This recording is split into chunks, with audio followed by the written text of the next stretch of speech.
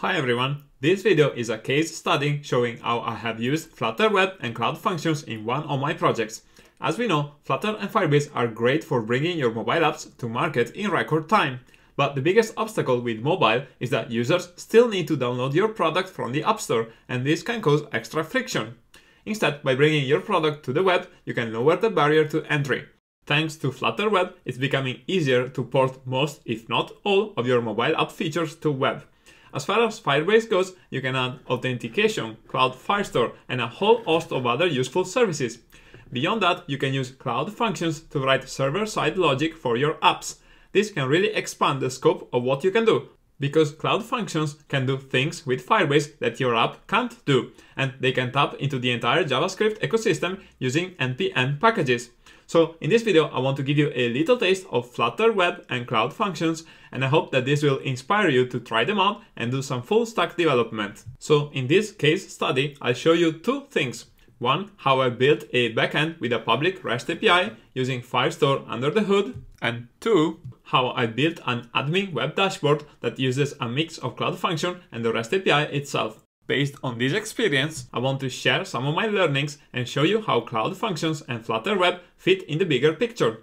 So we will start with a high-level overview and understand the requirements of my project, and then we'll see how the different parts of the system fit together. While in the upcoming videos, I will get into more practical details and share some top tips about Cloud Functions and Flutter Web. And if you are new here, please like and subscribe for more Flutter videos. Okay, so let me start by going back in time. And back in March, I launched this Flutter REST API crash course on my website, where I show how to build a coronavirus Flutter app using an external REST API. And while I had no problems creating the course along with a sample app, over the last 2 months there have been some issues with the underlying REST API.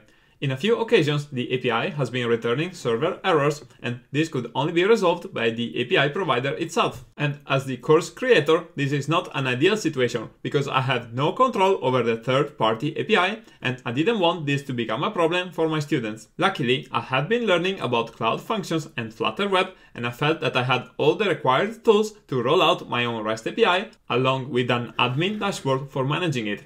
It took me less than a week to build the entire system, and recently I made both the public API and the admin dashboard available to students on my course. And because now I'm in full control of the backend, I'm a happy bunny.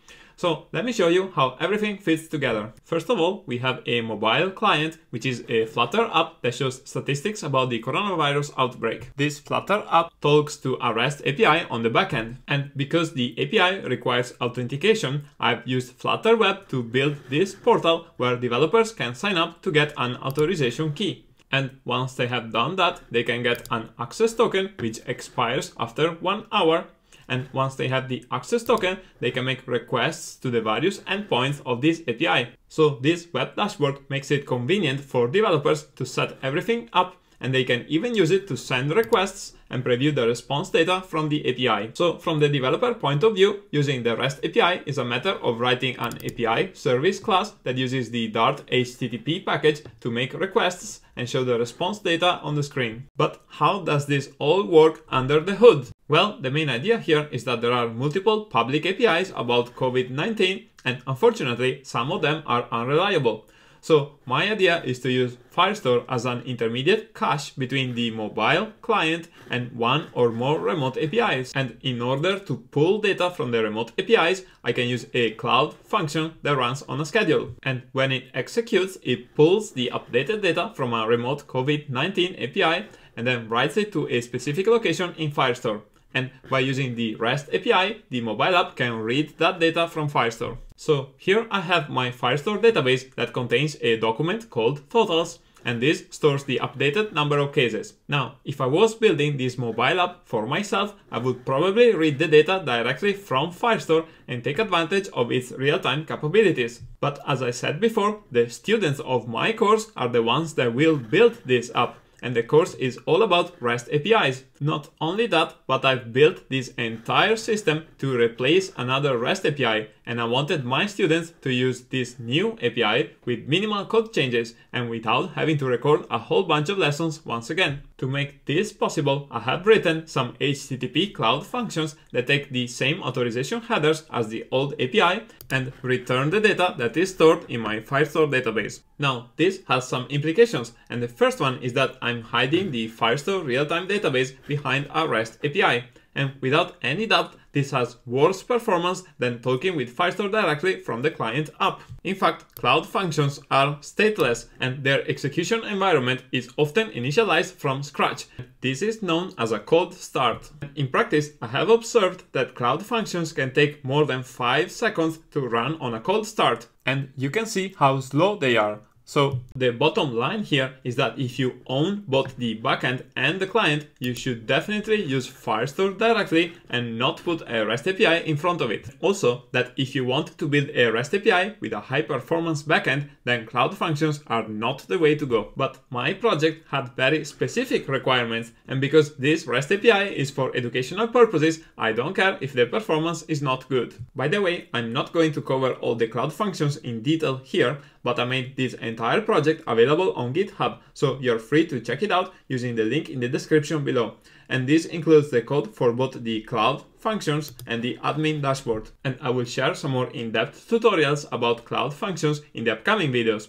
With that said, I want to talk a bit about Flutter Web as well. As you can see, the dashboard that I built here doesn't look very appealing. And this is fine because this is an admin dashboard and my focus wasn't on building a good looking UI, but rather on creating a simple front end for my REST API. And I feel that this kind of use case is a great fit for Flutter Web because we can use it to build a front end for our Firestore database, and a web app like this is a lot more usable than editing things by hand and potentially making mistakes on the production database. With that said, working on this project has given me some good insights about the current state of Flutter Web, and I'll be sharing more details in a separate video. For now, I'll just say that some of the things that you take for granted when viewing a website are not supported out of the box with Flutter Web. For example, by default, you can't select, copy or paste any text that you see in a Flutter Web app, and clipboard support is not great on web. And because copying text is an important requirement in this project, I had to find some workarounds to make it work. But overall, I was able to reuse most of the code from my Flutter and Firebase starter architecture on this project with minimal changes. So I'm definitely happy about the level of code reuse between mobile and web. And I've been able to build this very quickly. So building is fine, but what about deployment? Well, I have used Firebase hosting to deploy this app, and overall I found it quite easy to set things up. And deploying the project is just a matter of running a few commands on the terminal using the Firebase client. And again, I'll share more details about Firebase hosting in upcoming videos. Okay, so this has been a high-level overview of my recent ventures with Cloud Functions and Flutter Web. There is a lot of stuff that I'm planning to cover in the next videos, but for now I want to wrap up by talking about full stack development. You see, I have been a mobile app developer for 8 years now, and for this entire time I've never written a single line of backend code. And I didn't need to, because most companies have separate job openings for front-end and backend roles. But in retrospective, I regret not trying this before, because now that I know about Flutter, Firebase and Cloud Functions, I feel that I can build entire products and not be limited only to the front-end side of things. And above all, I find that full stack development is very empowering. So if you are like me and you've never written any backend code before, my message is don't be scared. There is nothing magical about it. Yes, if you want to use Cloud Functions for Firebase, you can't write them in Dart. But this is fine because you can use TypeScript instead. And I'll admit that I spent a bit of time learning about the quirks of the language. But now I know just enough TypeScript that I can do everything I need. So if there is just one thing that I'd like you to take away from this video, is that you shouldn't be afraid of trying full stack development. Doing so will make you a better developer because you will learn to reason about things from a different angle and be more conscious about what code should live on the client and what code should live on the server. And if you want to learn about Cloud Functions, you are in the right place because I'll be covering them in my upcoming videos. For now, you can check all the links in the description below so that you can already start learning about Cloud Functions and TypeScript on your own. Thank you very much for watching. If this video has helped you, please like and subscribe, and I'll see you on the next one.